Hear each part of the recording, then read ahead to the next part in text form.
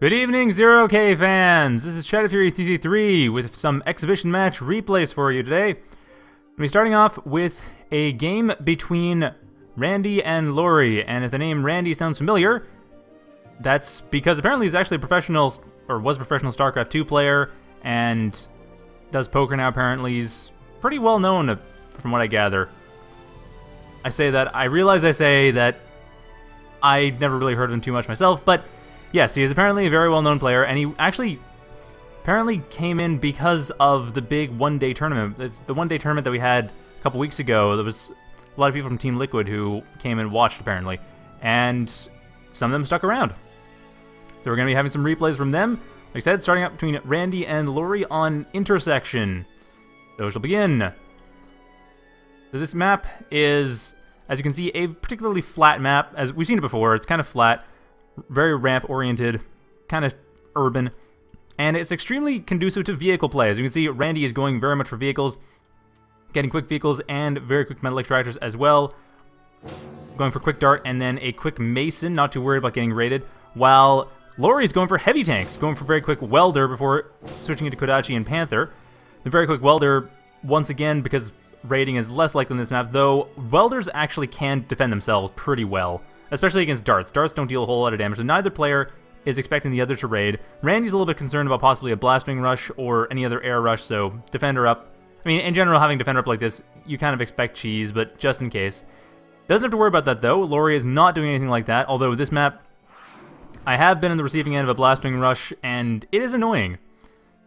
I don't know if that's exactly what Randy expects, though, but definitely setting up his defenses just to be safe, and getting his power economy set up as well. Now, Randy does have a morphed E-Cell commander, only E-Cell, not spending the money on an extra weapon, while Lauri getting a weapon, the light particle beam, rather new weapon that's considered quite powerful. I'm not sure exactly how powerful it is, but it is considered a powerful weapon. It's definitely a useful weapon.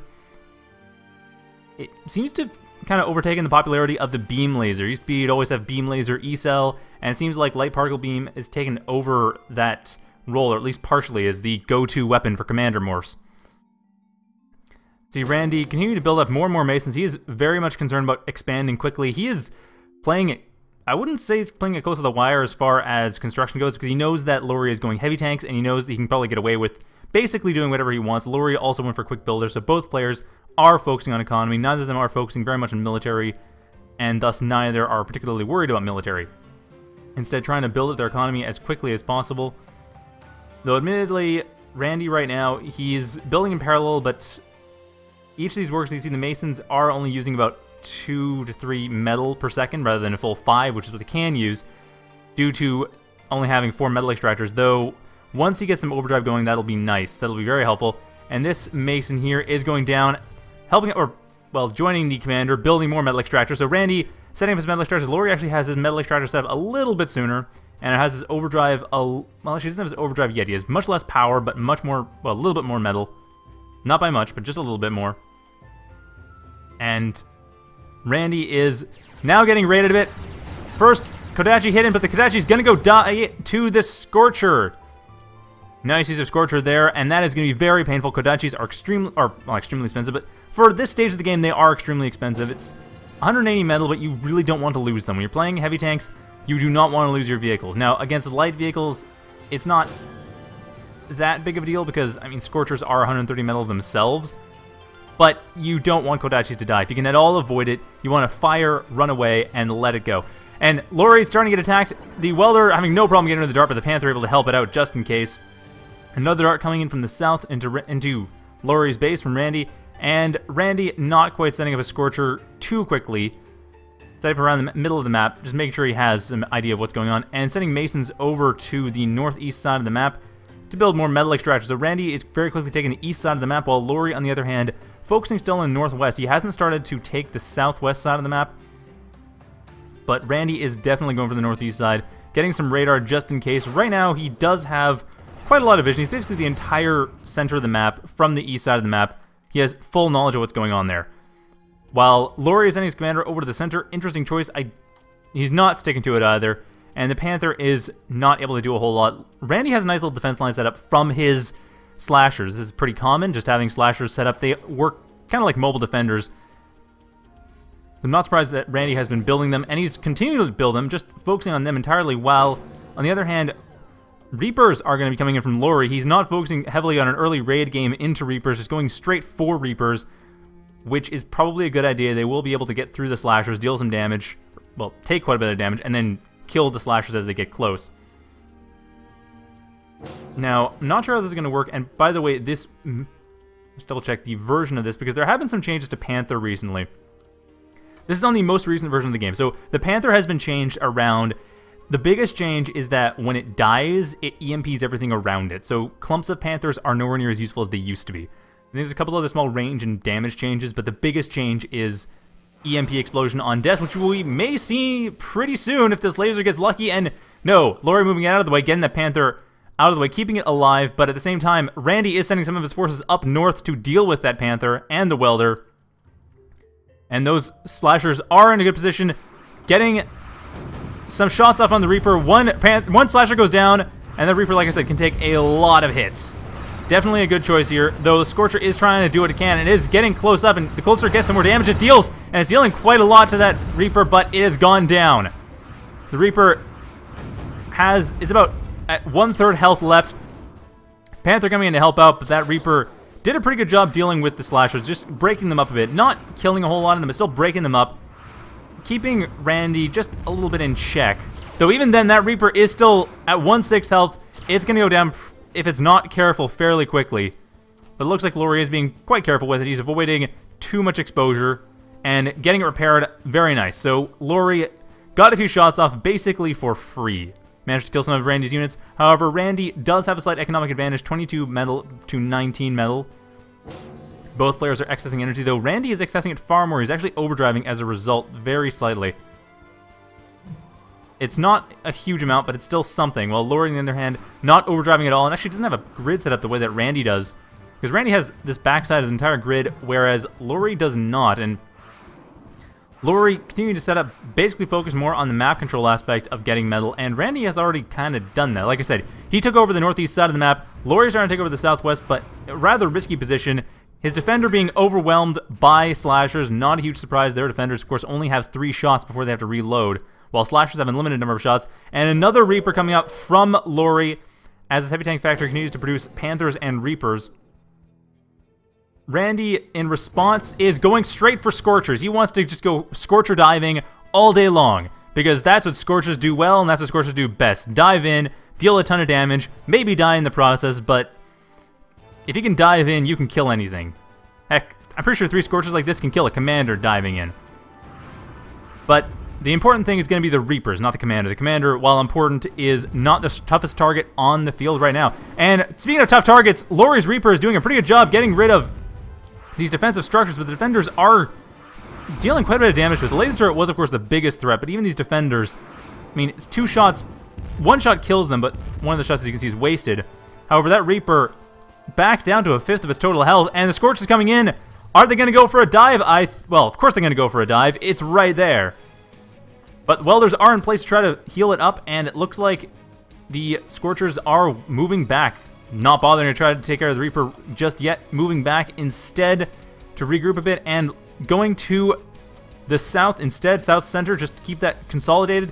Randy really does have the east side of the map locked down tight. There is a bit of an opening if enough forces come into the east side of the map up here.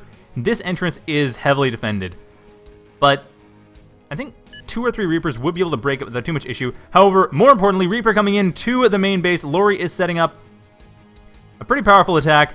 5 slashers are in place to defend, as well as the laser and defender, but that Reaper is still going to have a lot of damage dealt before it gets knocked down, which probably will be never. Lauri is being quite careful with his Reapers, making sure not to get them wasted.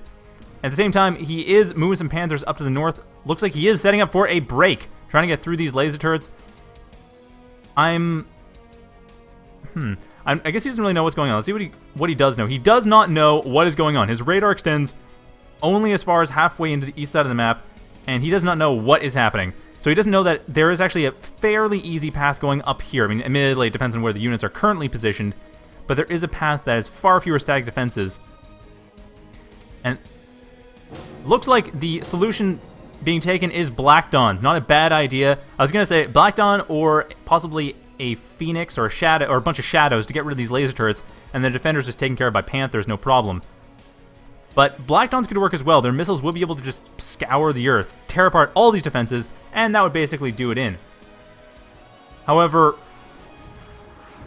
the important thing is really what's going on with these units. I mean, Randy is setting up a lot of static defenses, but he also has a lot of slashers set up, and his main base is under threat. That is a big thing to bear in mind. His main base right now is going to be taking a lot of damage because he doesn't have a whole lot in place to defend. His defenses are primarily in the center, going for a counterattack instead, trying to get rid of this Reaper and Welders with the slashers. The Reaper moving up the hill.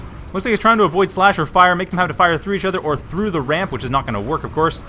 But at the same time, Scorcher's going in, diving into the Reaper, and they will be able to tear it apart. There is nothing that Reaper can do to get out of there, or very little at least. It might be able to have enough health to get out of there, but no, not quite. It is down. One Reaper's gone down. The Panther's going down very quickly, and the Reaper over in the south has gone down as well. So Lauri being pushed back very heavily.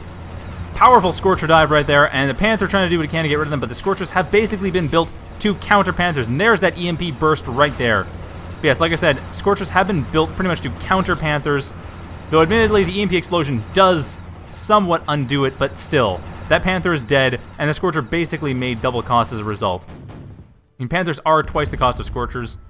300 metal versus 130 metal, that is pretty big, and Randy, after a job well done, raiding, getting rid of the mechs, getting rid of a Reaper, and a few Panthers, moving back and regrouping. Now, his main base has been fairly well defended. He didn't have to worry too much about it. His static defenses were able to get rid of the Reaper, and it looks like Lauri moved that Reaper all the way back here to get healed up by this caretaker in the southwest. So now Lauri has taken the southwest. He's taken the west side, and Randy has taken the east side. So right now we have a pretty even split. Though Lauri actually slightly ahead economically. It looks like he is doing some reclaim. Yes, he is getting some reclaim over in the north side of the map from that battle. That was a bit more in Lauri's territory than it was Randy. Randy actually just now getting the south mechs here, but he's also going for Lauri's mechs, is trying to raid this out, and Black Dawn moving in to deal with the slashers. They aren't in a great position to be dealt with in a group, and we only see one slasher go down. They are not clumped up well enough that it will be useful. I really was expecting he would go over here and try to just break open that, but I guess with the Reaper gone, that's no longer the best option. It looks like at this point, Lauri is going to try to do what he can with his Black Dawn, deal with these slashers as best as he can, but that Black Dawn's taking a lot of damage trying to deal with the slashers. Getting more of them up, I'm a little bit surprised he hasn't been focusing on... I suppose there are banishers. That is one thing you could use against the slashers. But even then, they don't have a huge rate of fire. That's one thing about heavy tanks, is that not a lot of them have a high rate of fire. So even though Reapers can basically one-shot, or well, with both shells one-shot a slasher, they take about 10 seconds to fire each time. So that slasher gets... Okay, not 10 seconds. It feels like 10, but it's more like 3 or 4. And... well, we can just double-check. The reload time is 4 seconds exactly. And now the Black Dawn gets a good shot in, managed to take out one of the slashers and heavily damage a few others. But unfortunately, even with that, it is taking a lot of damage. Able to take out more slashers. That is a very useful clump there for Lauri. Randy had set himself up just enough with the slashers to be clumped out. Bit of a mistake on his part, but I doubt it'll cost him the game. In fact, at this point, Lauri is having a very tough time getting harassed out once again, and Randy, I think he either has reclaim or his overdrive has really just kicked in. And it looks like, yes, his overdrive has in fact kicked in quite a lot, actually. But he has a 3-to-2 metal advantage right now, and that is pretty easily reflected in the units. In fact, he's actually still going entirely for light vehicles for slashers, primarily. While Lauri, on the other hand, keeping his Black Dawns as best he can alive. He does have some tridents as well, just in case air comes in. But it looks like right now the only Black Dawns here are the ones we see on the screen, and where's the other one? The other one repairing over to the southwest. Reaper's trying to chase off the slashers as best as they can. The one advantage the Reaper does have is it can fire while moving. The slashers, of course, cannot. The one unit in the game pretty much that can't. But the Reaper taking advantage of that. Still, it does need to kill about 5 slashers before it starts to make cost. And with slashers in this high numbers of slashers, it's very difficult for the Reaper to actually get a lot of shots in. Like I said, it is able to kill one of them at a time, but that's one every 4 seconds. while the Slashers can fire nearly continuously. Let's see, at this point, more Reapers are being built. That's entirely what is being gone for. I'm a bit surprised, actually, no Tremors either. Although Tremors are quite expensive, so that's not entirely surprising. But, yeah, Banishers are about the same cost as Reapers. They have decent splash. Their main thing is going to be pushback, which, admittedly, not super useful, but it will cause the Slashers to have to redeploy. Small cost, but really, between the Scorchers and the Slashers, Lauri does not have a whole lot to counter this with. I think it's just a really interesting demonstration of how tank versus vehicle balance works in the new patch, because, granted, we did see a lot of Scorchers and Slashers before this patch, but not as much in the way of a lot of Reapers. It used to be a lot of Panthers. Panthers were the go-to unit because you could clump them up and then just EMP out everything and nothing would work. Actually, there's some one-day tournament matches that revolved entirely around the use of Panthers. Right now, Lauri is going much more for Reapers, and I'm sure this is intentional. I'm sure he is meaning to go for Reapers. This is not something that he's doing by accident. It is, I'm sure, totally intentional. I don't fully agree with it because it's not dealing with the large clumps of units very well. That apparently is what the Black Dawns are for. And cranes as well to help out with construction. I'm not sure where he's planning on building with those. Possibly sending some stuff down. Oh, Shield Lab also. Sending stuff down to the Shield Lab to help deal with this. And actually, if there's a Shield Lab, that means there are roaches. That's exactly what I was expecting. Roaches set up around the south side of the map. Still, like I said, I'm not sure where cranes can really build. They can probably repair around, and they can help out here. But the thing is, the welder, much tougher than the cranes. The cranes' biggest asset is mobility, possibly just being used for repairing stuff, but we'll see what it's up to. I'm just saying because the map is basically divided. Like I said, without actually taking more ground by offense, there's nothing that Lauri can really do to build up. We are well into the mid-game. The map has been largely taken, and what is being taken has to be taken from the opposing player, which is, of course, rather difficult to actually do. We can see that is, of course, the core of the game is taking what your enemy has, because we are all a bunch of kleptomaniacs. And the Black Dawn is going to be... Well, actually, got rid of a few of the Scorchers, but even then, the Scorchers are able to just get around no problem, take out everything that's being built so far, take out the crane out of the sky, and take out all the metal extractors in Lauri's base, compounding Randy's economic advantage. The Black Dawn really doesn't have enough... Neither the Black Dawn nor the Reaper have a high enough reload rate to deal with these Scorchers. And even a handful of them able to take out everything that Lauri has just been removed from his main base, except this one metal extractor and the factories. Now, in the south, we do have not a whole lot more being built in terms of roaches. They are being moved around a bit, but the roaches are going to be entirely on the south side of the map. Not really set up for defense. I think he's just setting it up just in case Randy decides to assault the south side from the center south road. If he tries to assault from the western road, it will be pretty easy to get into. Now, at this point, more welders being built, more Reapers being built. Lauri sticking with Reapers.